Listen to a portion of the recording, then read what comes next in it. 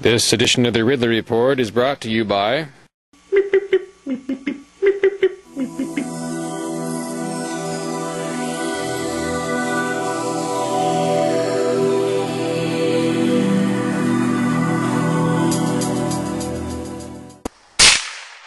Nine states have passed FFAs: Alaska, Arizona, Idaho, Kansas, Montana, South Dakota, Tennessee, Utah, and Wyoming.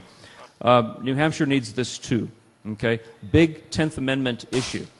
Of the 9 states, and this is my only crow for Wyoming, but they deserve this prop, only Wyoming has enforcement powers against the feds who try to arrest someone making their own guns in Wyoming, okay, and keeping them in Wyoming. And listen to this. This has real teeth. And this could have been any state, but happily it was Wyoming that did this, and maybe other states will do it too. This is Wyoming law. Any official, agent, or employee of the United States government who enforces or attempts to enforce any act, order, law, statute, rule, or regulation of the United States government upon a personal firearm, a firearm accessory, or ammunition that is manufactured commercially or privately in Wyoming and that remains exclusively within the borders of Wyoming shall be guilty of a misdemeanor and, upon conviction, shall be subject to imprisonment for not more than 1 year and a fine not more than $2,000. And then the Attorney General is activated on this too. 9 FFAs. Thank you. Yeah, real teeth. Okay? It shows where we've come. You know, when state governments are starting to assert their rights against the federal government, I mean, that's getting pretty interesting.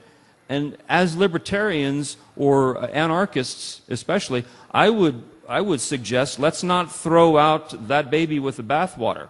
Let's use whatever we can to roll back first federal oppression, and then we can work on state oppression at the same time or in a different way. I don't know. Oh, please do not touch my camera. That's assault. But, you know, you've got state attorney generals filing suit, okay, against the federal government on this, on a 10th Amendment issue. That's big. We need to not ignore that. We need to support that.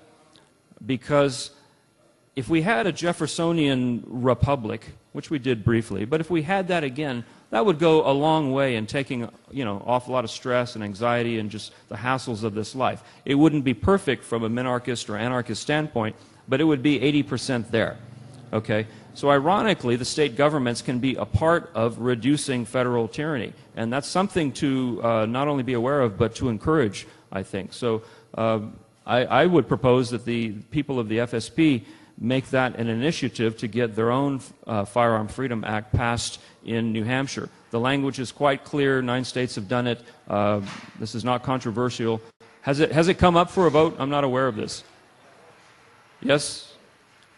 Anybody know if it's even come up for a vote? Yeah? Okay. Okay. The biggest interstate commerce clause, 10th Amendment battle right now is Obamacare. Okay, this is a very interesting case from a constitutional perspective. Now, the feds, since the 1940s, have been able to prohibit our activities based on it affects interstate commerce clause. The 1941 case of Filburn. He was a wheat grower, decided not to abide by, you know, federal mandates during the war about growing wheat at a certain rate, a certain price, grew his own like he pleased, sold it for what he wanted to, and got fined $120 and took it all the way to the Supreme Court, saying, I have a right to grow my own wheat. Interstate Commerce Clause doesn't, you know, shouldn't intrude on my right to grow my own wheat.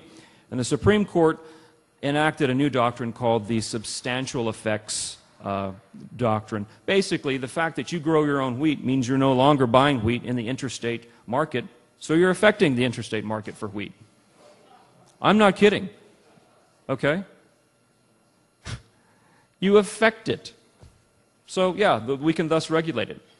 They've used that, the FDR court has used that since the 40s and just stacked on and stacked on and stacked on. That's how the whole Gun-Free School Zone Act of 96, I think it was passed.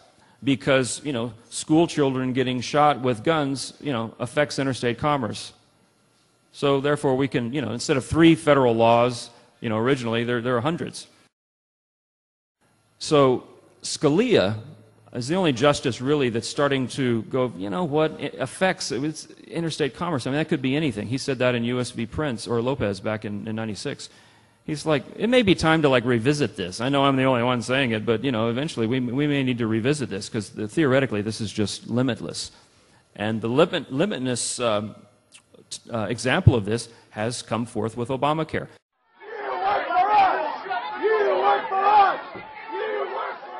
Instead of merely prohibiting us from doing something, Obamacare, through the individual mandate, seeks to force us to do something, to pay for something against our will. That's never really happened under Commerce Clause legislation. This is tectonic.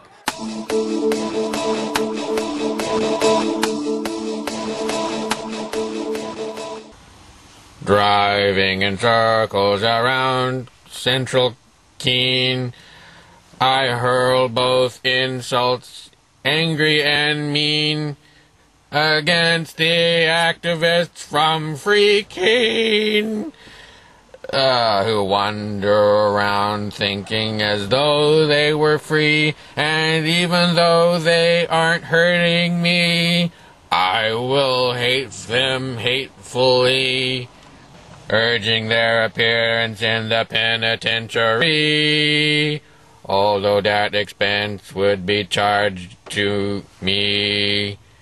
I'm starting to feel somewhat confusedly.